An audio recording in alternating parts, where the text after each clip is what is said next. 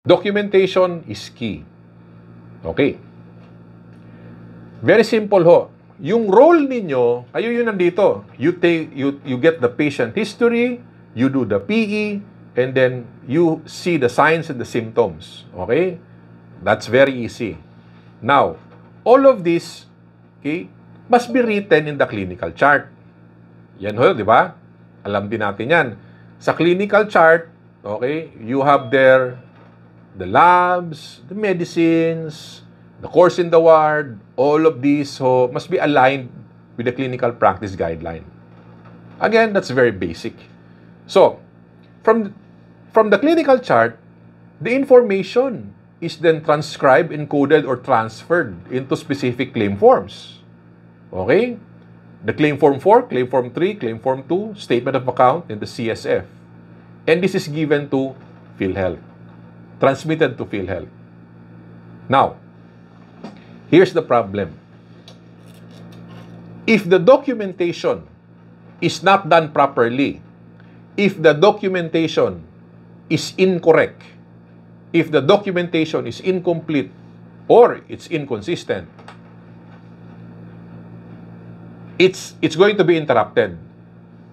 The information, okay, that you captured from the patient during your interview and during your examination, okay, if it's incomplete, okay, you will not be able to put it in the clinical chart correctly.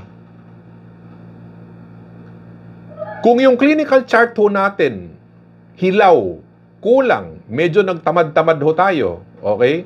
Yung clinical management hindi tama, hindi tugma, the labs and drugs and the medicines, okay, is a little bit off. It is not aligned in any clinical practice guideline.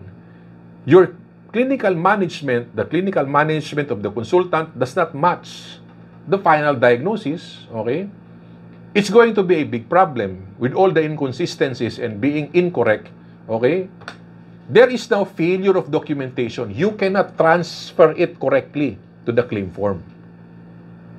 By that alone, okay, your claim will be RTH and denied. That is now the problem.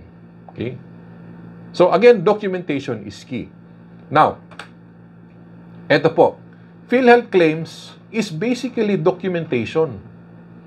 We talk of clinical documentation and we talk of the non-clinical documentation. Okay? That's very basic.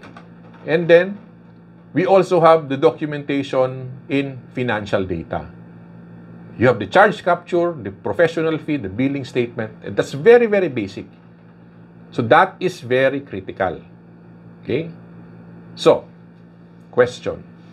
If naintindihan ninyo, can you please type documentation? Okay? May I know? If naintindihan ninyo, can you please type documentation?